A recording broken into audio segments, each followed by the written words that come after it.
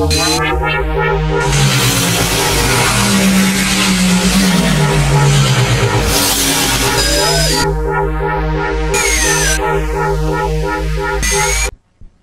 happening, YouTube? Nmap on Android tutorial 7. So what we're going to do now is just add a few widgets and stuff just to display the nodes found on the network scan. Okay, so if we go back to the code previously, this is it here. Alright, just above this piece of code, okay, we're going to input a scatter layout. I've chosen scatter so the user can move it around wherever they want and obviously readjust it as they like. So if you go to tutorial 7, we have a scatter layout. Okay, the positions obviously you can play around with as well. The size hints. The scatter layout is going to house a scroll view. Right, so basically the nodes are going to scroll up and down depending on how many there are. Let's just quickly do this, and as you can see, I've changed the background as well. No, I was not under the influence of any illegal substances, I promise. If you don't like the background, you can change it. So we can scan the network, and hopefully they'll pop up in a minute. Alright, so we can move this around, and here are the nodes that were found by the Nmap scan. Okay, obviously it's up to you guys if you want to put like a scan started label, or just to inform the user that the program is actually scanning the network, because as you can see, if you just press the button, nothing's actually informing the user at the moment.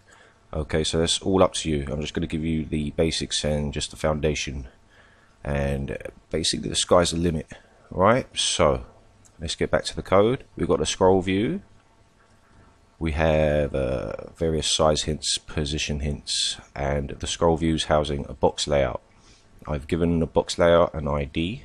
It's called targets, and this is actually where all the buttons are going to be manifested. Okay, so let's get down to the actual function itself, which will be assigned to the button with the text -sp, because that's the Nmap scan that we're using. Alright, so if we come down here, now I've commented it as well, so the code's going to be available in the description, and it's going to be a lot easier for you to see the differences between this tutorial and the next tutorial, which we're going to get into some host discovery port scanning. Okay, so this is the actual function here. Now there's another variable up here which I've defined, nodes. It's going to contain all of our node data that we need for the network scan. Alright, so if we come down here, so I've got global nodes. Okay, I've got the IP, so this is my information. I'm going to use this to exclude it from the Nmap scan, which will it will affect the output if we don't do this. So I've chosen to do that, get my IP. So in the actual command here, when we're calling Nmap, we call an SP, we call string Nmap scan, which is the actual command. Okay, which we have defined up here, if you remember. So it's using CIDR notation. Alright, so for example it would be 192.168.10.4/24. Right? Okay. Now obviously before we call the command, we want to clear all the widgets from our box layout. Alright, otherwise they're just going to mount on top of each other and it's going to look horrible. Okay, so come down here.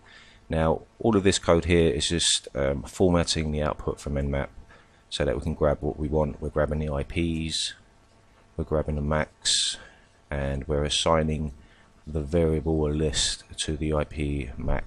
Alright, it's a very basic way of doing it. I'm not going into too much detail as I want you guys to figure out what you want from the output and what functions to use as well. So down here we just simply iterate through the variable. So for node in nodes, add the button, okay, to the box layout targets, which as explained up here as before is defined here. Okay, so we're just adding buttons, that's all we're doing. It's as simple as that. Alright, and here we adjust the height, so obviously the scroll view scrolls, and I've added the comments here to let you guys know that this is the 7th tutorial and this is the function that was defined in this tutorial. And let me just recap what we've done here. We take a scatter layout, we put a scroll view in there. Within the scroll view we have a box layout, okay, which has to house all our buttons that are manifested. Okay, we iterate through all the nodes and we manifest all the buttons so that the user can use it and it's displayed. So if we build that, run if config. I pretty like this background, I think it's alright, it's not bad, but you guys can have it for free, so there we go, can't complain. So we're scanning the network, and there we are, and it's a scatter layout so the user can move it around and do what they like. So obviously we can scroll view. Now what we're going to do in the next one, in tutorial 8, is basically just wrap it up, okay, and then I'm just going to leave you to your devices, to your own devices, and see what you guys can come up with. Now you're free to use all the code, all the backgrounds and everything I've created for you guys. If I've inspired any of you to make an app with yourselves, and that's cool, that's great. Okay, so what we're going to do in the next one is when we actually press on one of these buttons, I'm actually going to choose what function to do, but it's more than likely going to be a port scan, okay, which will then display the open ports and services on those particular ports. Okay, so as always guys, thanks for watching. If you like what you watch, please don't forget to subscribe and hit the thumbs up, I will appreciate it. Keep coding, keep being awesome. See ya.